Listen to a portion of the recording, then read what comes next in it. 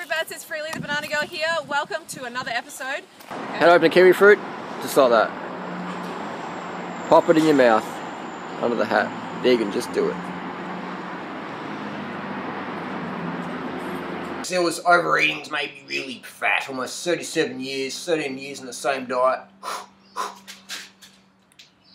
Getting fat. Doing right is getting obese. All those carbohydrates.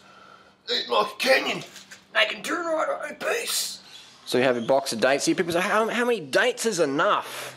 Eat as much as you want. Eat as much as you want. I'm going to sit here in front of my little office and I'm just going to eat until I'm about to spew. So eat as much as you want. If that's 2 dates or 50 dates or 100 dates, just keep eating until you don't want any more. When you don't want any more, that's when you've had enough. It's like sleep. When you've had enough, you've had enough. So just eat as much as you want. People say, is 30 dates too much? Is 40 dates? Eat as much as you fucking want. Your body will tell you how much is enough. Eat as much dates and rice and sugar as you want. Then you'll quickly learn how much is enough for you. Alright? But I'm going to slam these bad boys down. So these are a local date. They're not organic, but they taste pretty good. You can't get certified organic dates in Australia. I mean, we bought some last week, but they're not edible. We ended up throwing them out. So you can't really get certified dates yet in Australia, unless they come from California. But the quality, these are really good. These are tasty as. So here we have an organic shop. It's one of the biggest ones in Australia. Just showing you what's on offer. Got some unripe pears, some papaya that will never, ever, ever, ever ripen. Some apples that may be hit and miss. Again, that's the papaya there. I'm not sure why they cut it so green. Some Granny Smith apples that are tart as heck. Some navels. The navels can be pretty good. They're hit and miss though, hit and miss. But you can't rely on them for calories, but occasionally you get a batch that's really good. These look pretty good, nice and soft, but that's a bit of a rarity. You get a few kilos in there probably. Potatoes are always reliable. Organic potatoes. And you've got pumpkin. Pumpkin's another fruit that is pretty consistent. Walnuts. And you've got the chicken periods. And the sweet potato. So here we have the gluten-free wraps. They'll show you quickly how much salt is in bread.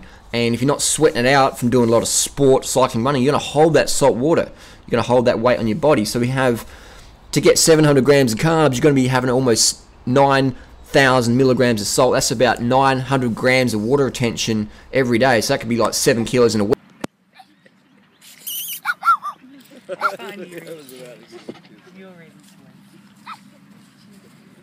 You are cute.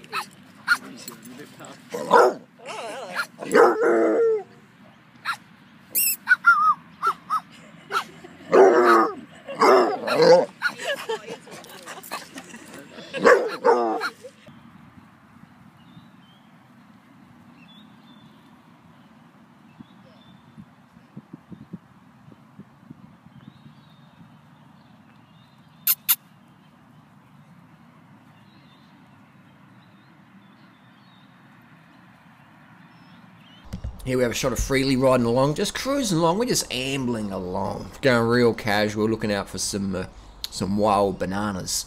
Here in Thailand, you can see she's got fenders on the bike there, the Crud Road Race Mark II. Excellent fender. They fit most bikes, keep all the road spray off your butt. Cycling's the best fat burner on the planet. Nothing comes close to cycling, because cycling's so practical. Drinking there looks like mud water. This is Nam Oi. Nam Oi.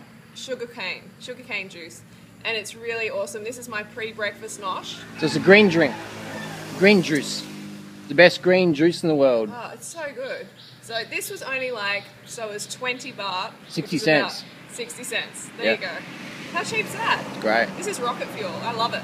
It is good. We're going to go for a bike ride today. Yeah, nice. You've got to keep the carbs in if you want to be active. Get a fit, toned, lean mass physique. That's what it's about. Sugar, sugar, sugar. I'll be cutting that out.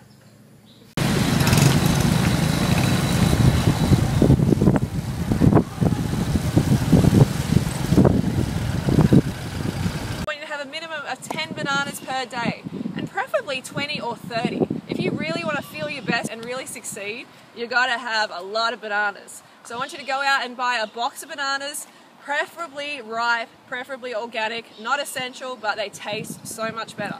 But ripe's essential. Yeah, ripe is essential. What if you can't get ripe bananas? Well, dates, okay? So grab a box of dates, and you might be like, oh, this is too expensive. Seriously? Do you want a body like this? Turn around, please. Show the bum. Go fit yourself. Okay, go for it. It's not a discount body, people. Yeah, you got to invest in the physique. First. You really have to.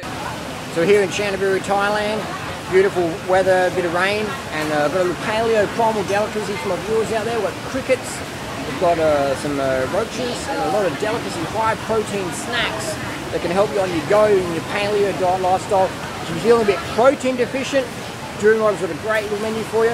Let's check it out. Paleo style, primal diet, Chantaburi, Thailand. So here we have the crickets. We've got the small ones, we've got the bigger ones, and I've got extra jumbo one there. And we've got I think it's the dragonfly nymph for that one there. And a good protein snack is little weevils, and the long ones over there. So quite tasty.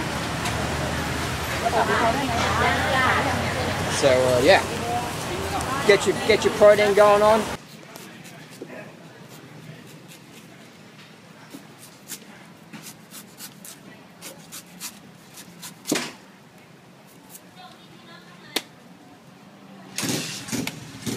Perfect.